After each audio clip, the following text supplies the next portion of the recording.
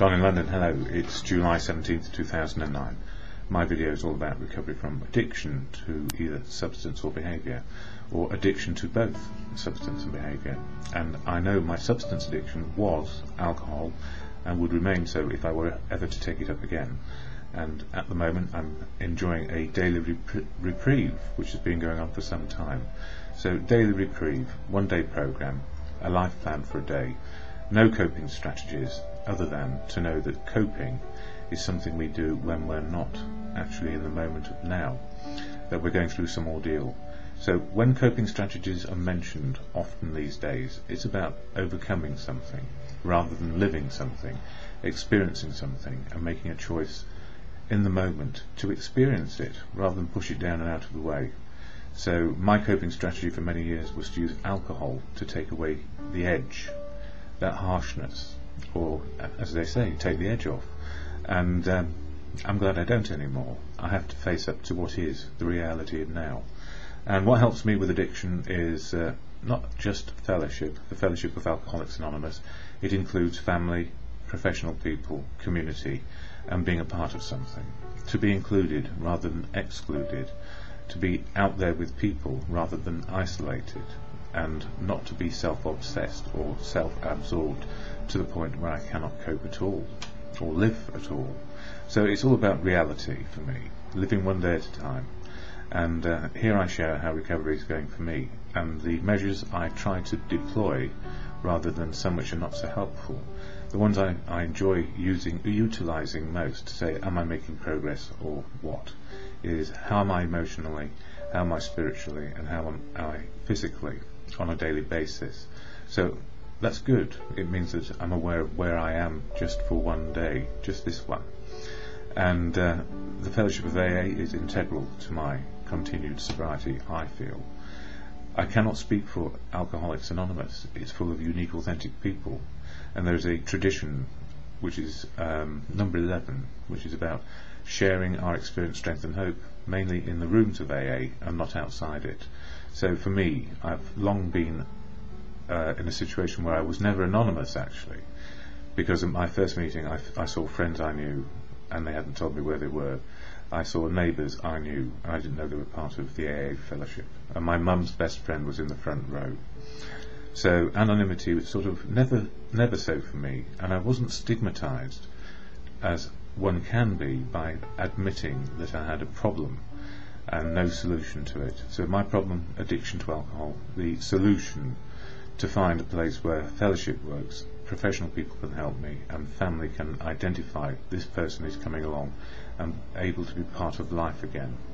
So it takes time, and there's no fixing an addiction unless you go back to the substance you were using or the behaviour you were using, and it's a short-term coping strategy. It's normally called oblivion, and these days I don't want to obliterate myself or find oblivion so that I don't feel what's going on, I don't understand what is going on, and I shut down and hide. So it's about being out in the open for me, included, part of, and accepting where I am today.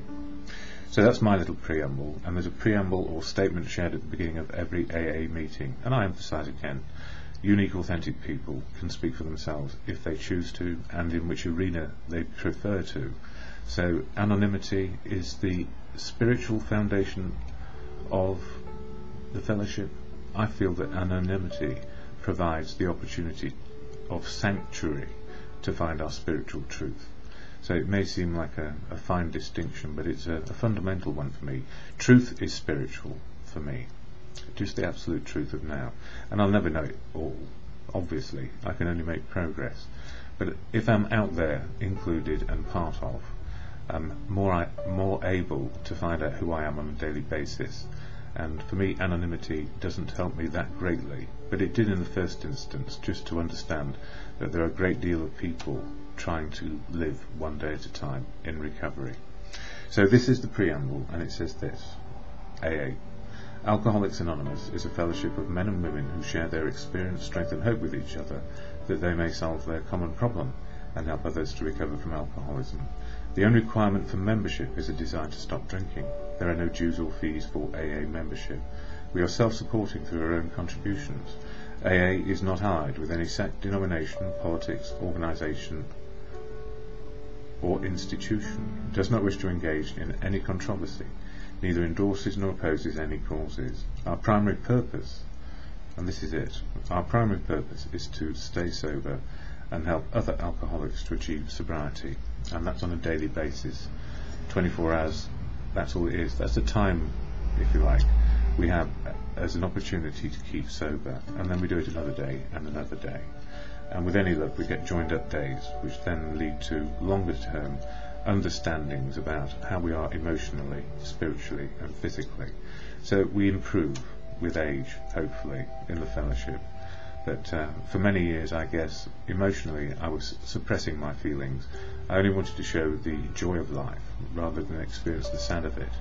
And the difficulty is when we've pushed our feelings down for so long and covered them over with an ocean of substance, for me alcohol, others drugs, or behaviour, workaholic, relationshipaholic, you name it, we can cross-addict into trying to make ourselves look good or fix ourselves with something.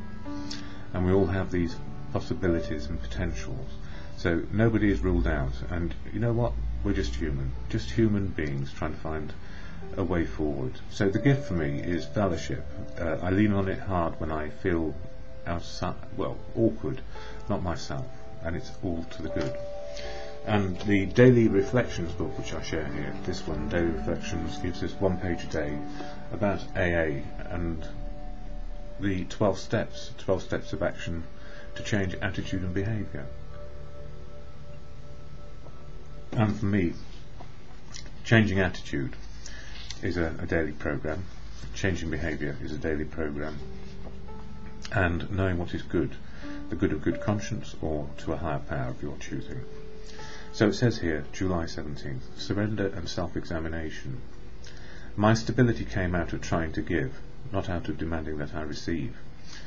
Thus I think it can work out with emotional sobriety. If we examine every disturbance we have, great or small, we will find at the root of it some unhealthy dependency and its consequent unhealthy demand.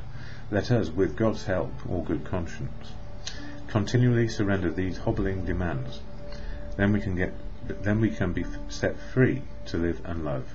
We may then be able to 12-step ourselves and others into emotional sobriety. And the 12-step is all about sharing the message with others, and much more. It's putting all of the 12-step program into action on a daily basis, because it all impacts in one day. And if it didn't, then the steps would not be there as a useful toolbox. So there's nothing in there which you can't utilise on a daily basis. And it goes on to say, years of dependency on alcohol as a chemical mood changer deprived me of the capability to interact emotionally with my fellows. I thought I had to be self-sufficient, self-reliant, self-motivated in a world of unreliable people. Finally, I lost my self-respect and was left with dependency, lacking any ability to trust myself or to believe in anything. Surrender and self-examination while sharing with newcomers helped me to ask humbly for help. And this humbly, or humility, which is the opposite of pride really, is not actually a weakness, it's an actual strength to be able to say I don't know. And for me, I don't want to be self-sufficient, self-reliant and self-motivated in a world of unreliable people. I need to be in with all the unreliable people and myself as well to make progress and understand from mistakes I can move forward. And I've run out of time again. And you know what? The Serenity Prayer, which is all about acceptance, to exhort to God or good conscience, or just to good conscience or an understanding of your fellow man. God, grant me the serenity to accept the things I cannot change, courage to change the things I can, and the wisdom to know the difference just for today. So, with me, serenity is experiencing the good and the sad, or the joy and the sadness, as it is. Serenity is acceptance of life on life's terms. It's not about being happy forever, it's about experiencing life as it is, just for today.